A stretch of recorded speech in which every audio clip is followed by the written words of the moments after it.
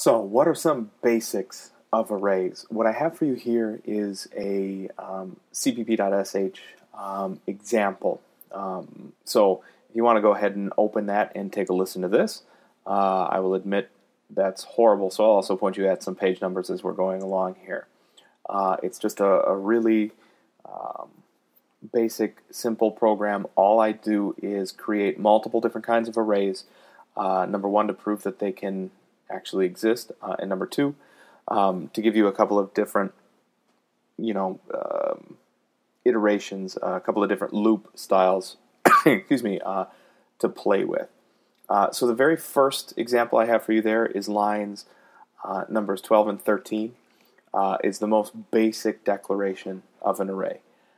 So on the very start there of line 12, I have the kind of the array I'm about to declare, int.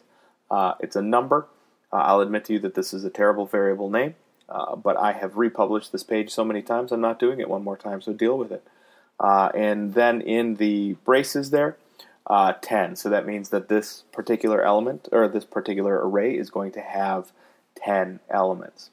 On line number 13, you'll notice I have an integer called I that has been set to 0. What I want to mention here, and I'll mention it again later, is that many of you have been doing this to control your loops, is declaring a global integer value to kind of maintain your programmatic flow as far as looping goes. And what I will tell you is that is abysmal. You know who you are. You've gotten, messages for me on this, everybody. I'm putting it in here so that once and for all I can say this is how we deal with it if you must, but really don't do this. So that's the most basic declaration of an array on 12, essentially. On lines 15 through 18, what we do is, rather than simply have you, the developer, or to get a number in from the user so that they can tell you how big an array size they need. Remember, developing programs is about control, and in so doing with a constant integer, what we are doing is controlling exactly how big this array will ever be. Remember, with a constant, once it's declared and initialized, which has to be done on the same line, once it is declared and initialized, it cannot be changed. So on line number 16, what I am saying is we have a constant array size, and that array size will always be 10.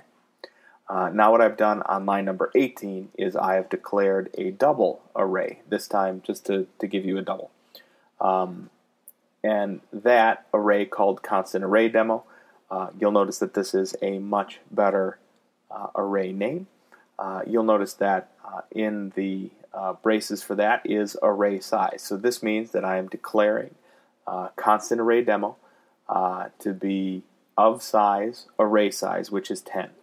This size cannot change. So if you think about it, there is no reason for me to have months of the year that changes. There is no reason for me to have number of planets that changes, unless of course we keep killing Pluto and adding other planets, in which case this turns out to be a bad idea. But for the time being, let's just assume that array size can't change from 10. So we can deal with it there. On line 21, I have a string array. The thing we will kind of point you back to here is, remember that a string is really an array of characters, and that is how C++ treats a string. So what we have here is an array of arrays, and that is okay as far as C++ is concerned. You'll notice that also here, string array name, or name array rather, has the size. How many elements does it have? Array size. So it has 10 elements there.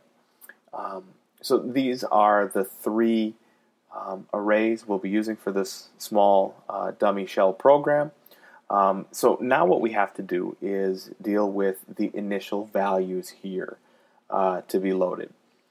The first one for the array, the integer array called number, You'll notice that at the time of declaration, when we instantiate, so when we create our array, we have not provided any values there. Now, you as the developer can actually go through and provide values there. I would point you to page 388 in the text. What you'll notice there is I have an array called days, and the size of that is month. So I'm telling you, the future developers, that me, as the current developer, has need for that. What I'm essentially saying is, look, I've got months. Each one of those months has a number of days. Let me give to you the number of days. Here, on page 388 again, we can actually specify exactly what those are. Now, there's a couple of different ways to do this. We could say equals and then in brackets, so not braces like we see here, but the curly type brackets. What we can do is provide a comma-separated list of values. Those values start at array element 0 and proceed as many as you put in there. Do you need a fully initialized set of values? No, not really. When you declare an array, but do not give it default values, so just like I've done on line number 12, the environment will provide default values for you. So an integer is 0, a double is 0.0, floating is 0.000, character is null, and string is null. That doesn't mean it's 0, it just means that it's empty. So you can actually specify what your default values are, and you would do that by using the brackets to show, hey, these are my values, and then inside a comma-separated list, so 1, 2, 3, or inside of quotations, name 1, name 2, name 3 for strings, etc. So I have determined that I am going to use a loop to go through and actually initialize my value. So enter in values into those different elements of the array. That happens after line number 23 there. I've just simply created a while loop. You'll notice that I is that global integer that I've used before. This is a programming mistake, but I am pointing everybody to it so that everybody can stop using this. And I is less than 10 because, again, an array starts at element 0, not at element 1. So that means by the time I've filled in 10 elements in my array, really it's number 9. So less than 10 works here.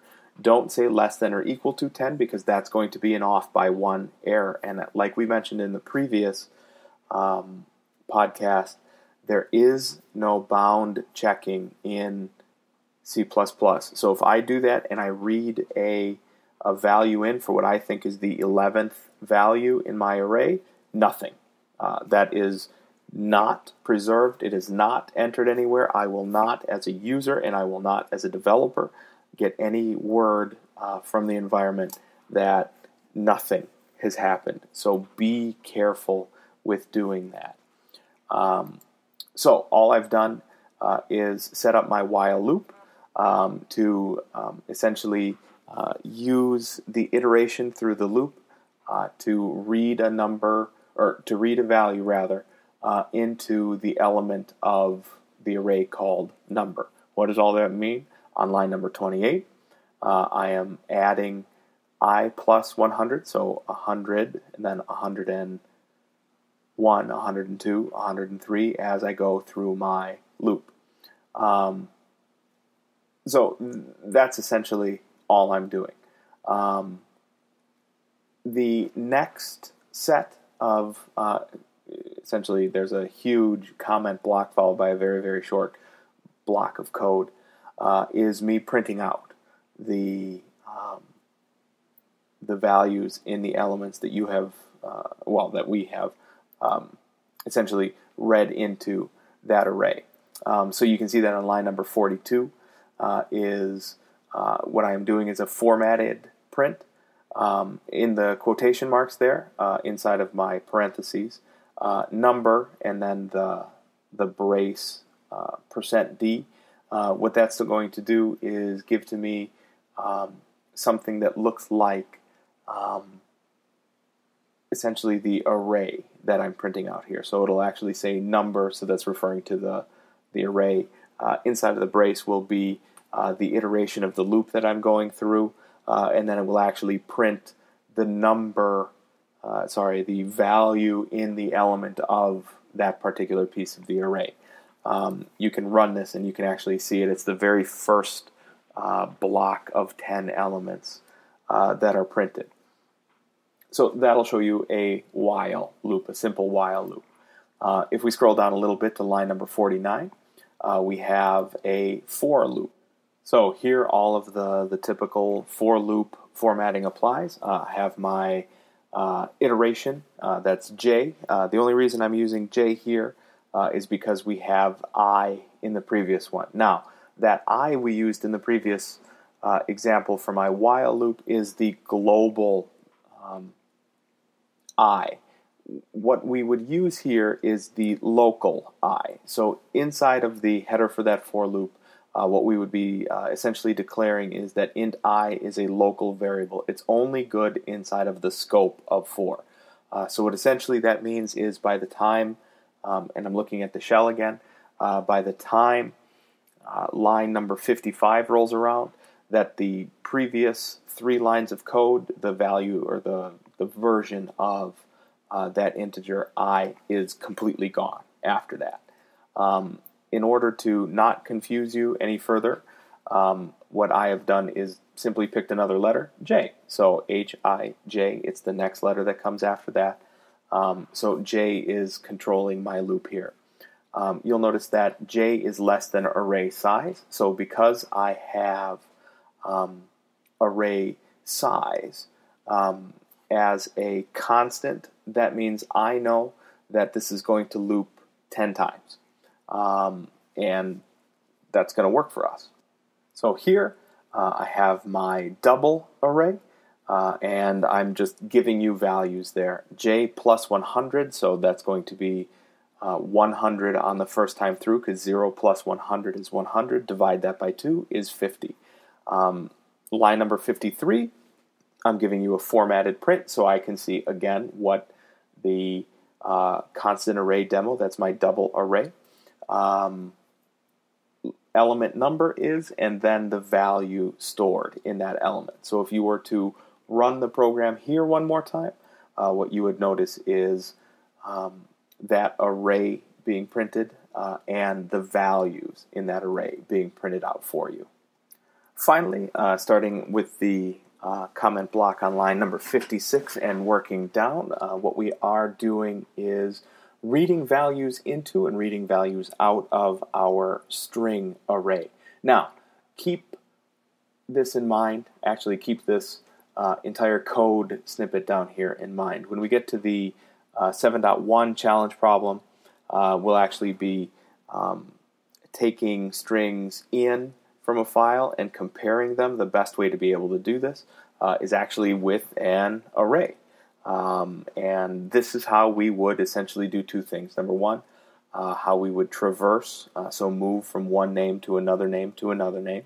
And what we can do is compare the elements of one array with the element in another array. So this is how we would go through and allow a user to actually enter in input. For this particular example down here, this is our name array. So you'll remember from way up at the very top here of our shell program, we have an array that is populated with strings, and that is called name array. So what we have is a for loop here, starting on line number 60. And again, you'll notice I'm reusing J. That's perfectly okay. The previous J, that integer, the value of that integer, the storage location for that integer, all of that has died because I am out of the scope of that program block. So as soon as I went to line 55, the previous one died, and now this one is instantiated on line 60. and also will be terminated in short order. Inside of my for loop here, I have a little out statement so that the user knows to enter a name to store to my array. And then you'll notice on line number 65 I have my get line. So remember, strings do not take a CIN. They take a get line. So this you can see here on line number 65. So get line, open paren, CIN, comma, and then array name. So again, that's the array we're referring to, and the element is J. So that's the element in the array. The first loop through, this is 0. The second loop through, this is 1. The third loop through, this is 2.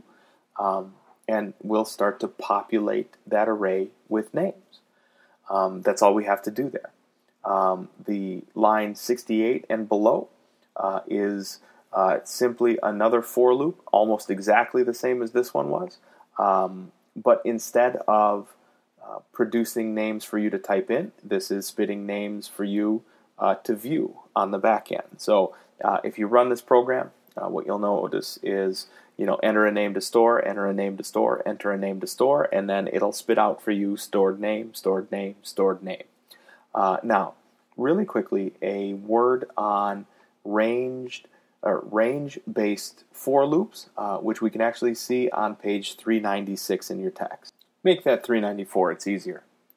Looking at 394 in your text, really it's simplest to simply point out it's line number 15.